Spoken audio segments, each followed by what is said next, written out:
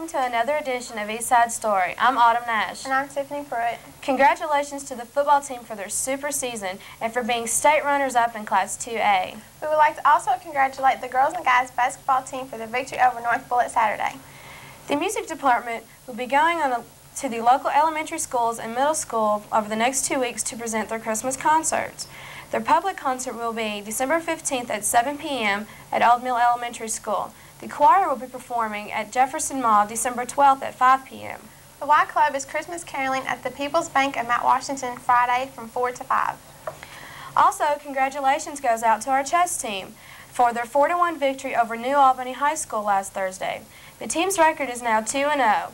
This Thursday, the chess team will be playing Moore High School.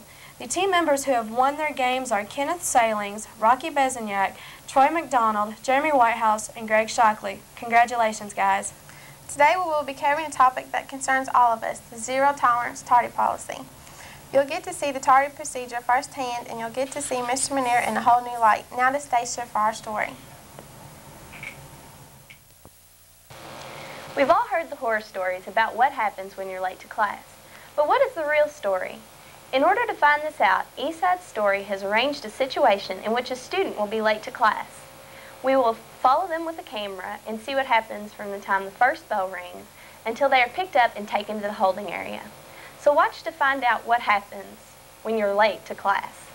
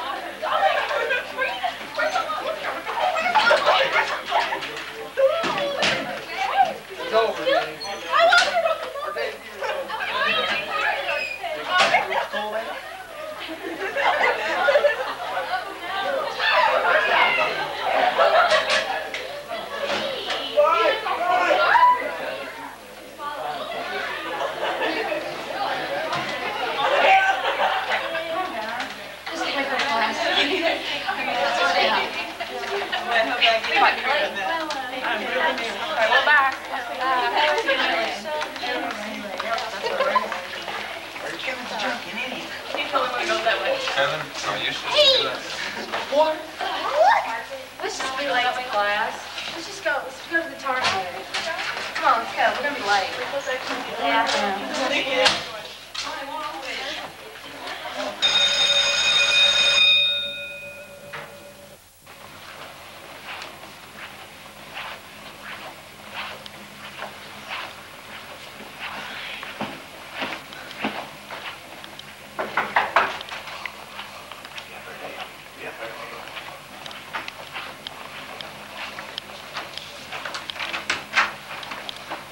Do you have a pass?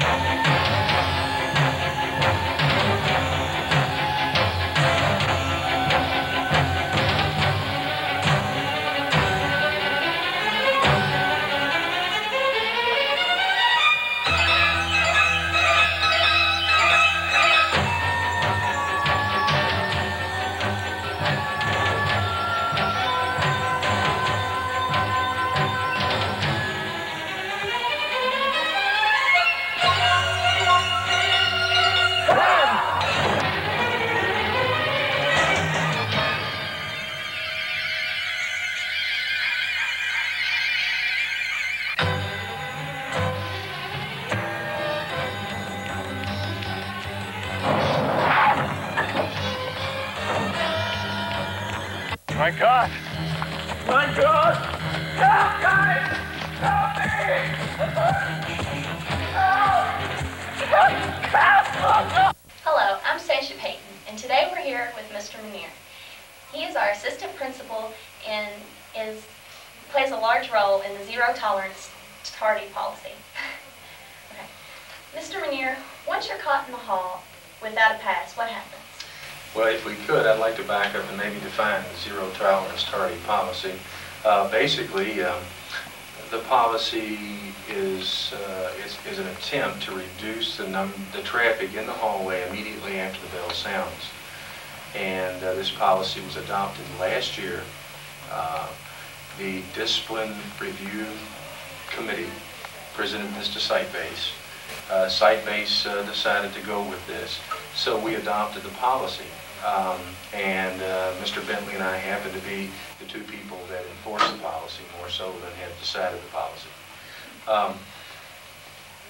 Zero tardy tolerance really is stating that we don't accept tardies, period.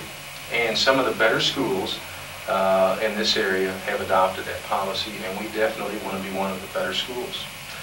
We have found that zero tardy tolerance has drastically reduced our numbers of tardies, and we find that we, in fact, have students in class more, not less.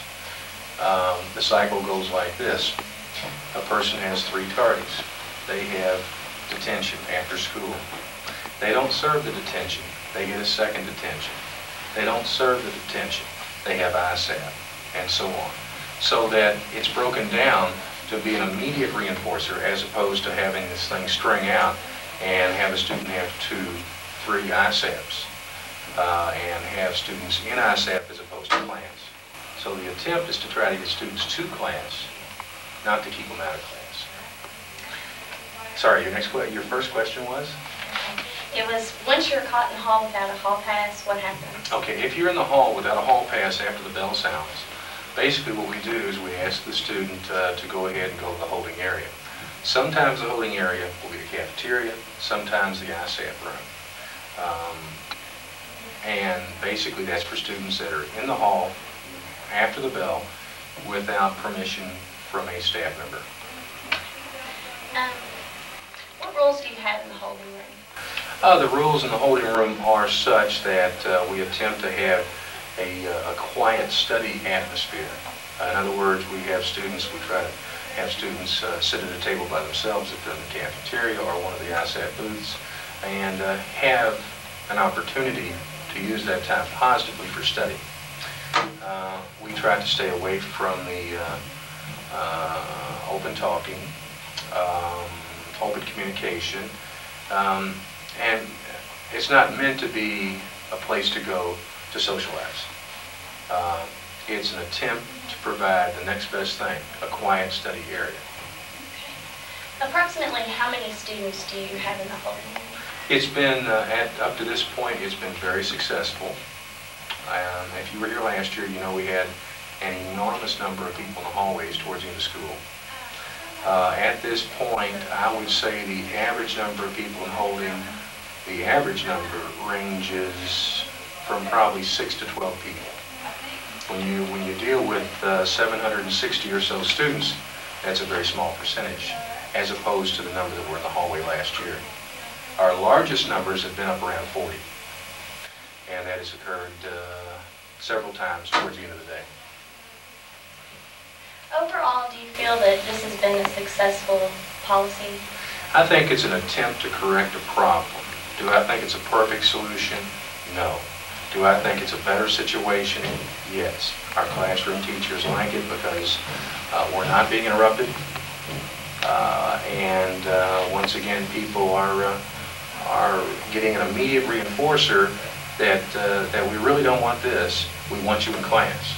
We don't want you in the hallway between classes or after the bell. We want you in class at the right time. After all, being on time is an important part of education and employability. Are there any exceptions made? Of course. Of course. There's always exceptions, and we try to do the fair thing, not the same thing.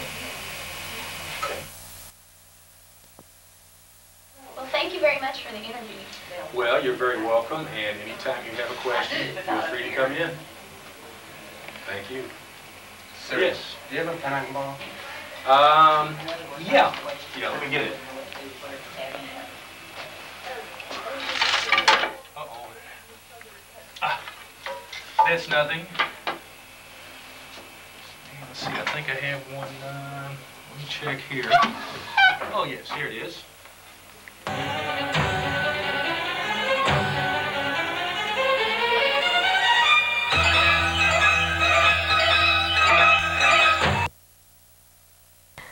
We would like to thank Mr. Manier for his cooperation in the production of our feature story, and thank all of you for joining us. Have a nice day and see you next week.